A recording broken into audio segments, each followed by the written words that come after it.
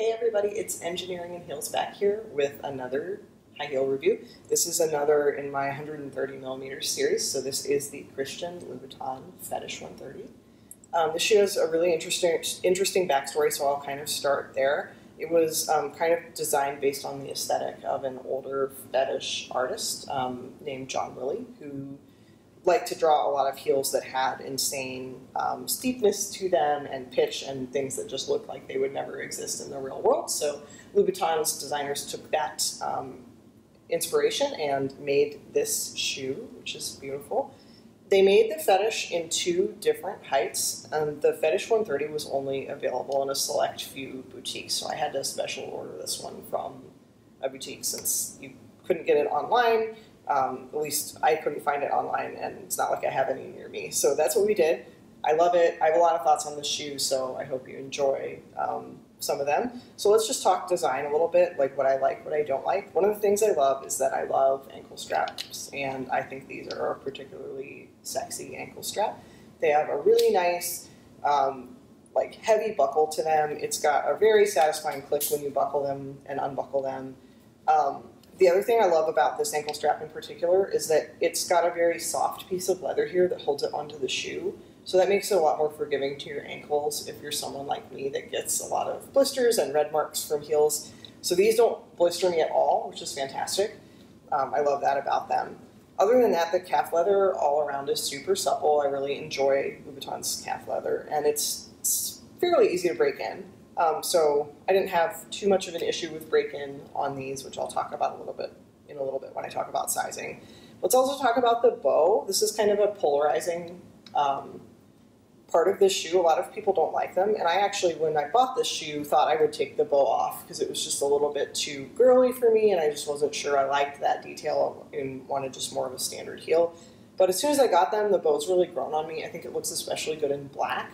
These were also offered in nude, although I'm not sure if the 130 was offered in nude. It probably was, but I don't like the bow on the nudes because it doesn't match quite as exactly. So definitely another thing I really like about this shoe. It's also got a really cool kind of peep here so that you can see some of your toe cleavage, toe rings if you wear them, stuff like that. So I love that because you can always see that part, you know, that part of the foot. The other thing I like is the heel design. They call this their fetish heel. It's very slender. And the other thing that you can see on this one that's so cool is that it kind of sits more under the center of the ball of your foot instead of all the way at the end. And you'll see this in like dancing shoes and stuff like that because it kind of gives you a little bit of a better center that's more comfortable. And I would say that that definitely is the case here. I think this is one of the most comfortable 130mm heels that I own, and I think some of that is because of the location of the heel here. And I brought out the hot chick too so that I could kind of compare for you guys what it looks like to have it all the way on the end of the heel, the ball of the heel here, or whatever you would call that, versus in the middle. So hopefully you can see that. If not, we'll overlay a picture too so that you can see it, but just kind of something to look at here.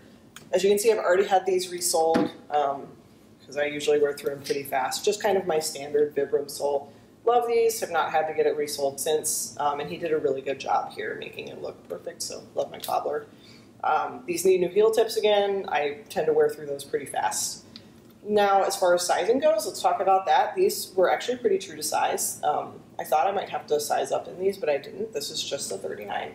And it actually wasn't terribly tight on my foot. Since there's like a lot of openness here in the middle, it gives you kind of more room for your foot to kind of move naturally, and it's not as uncomfortable here in the toe box. So that's another great thing about this shoe.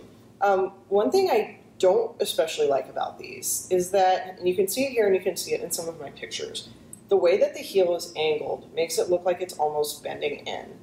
And I've had people comment on this on Instagram. My heels have been this way since I got them. I don't think that they have bent anymore. It just is kind of a function of having that heel that curves in. But it's not something that I particularly like. And one of the reasons is it makes your heel tip wear super unevenly. So like I'm always wearing down the outer part of the tip, but not the inner part of the tip.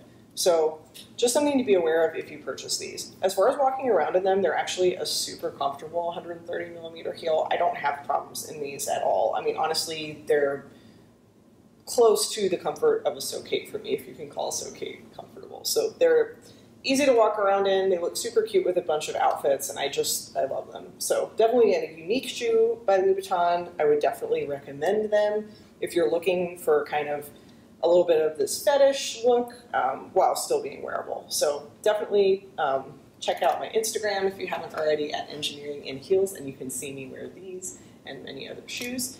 And I wanted to give a shout out, as I always do, to my fantastic patrons over on Patreon. You guys are awesome. You provide the support that I can use to then buy more shoes, do more videos, buy more equipment, and you guys are amazing. You also want to shout out to all my patrons who give me ideas for videos and ideas for outfits, because it's just super fun to chat with you. So just wanted to say, check me out on Patreon if you have not. Check me out on Instagram, and of course here on YouTube. Hope everybody has a good day. Thanks.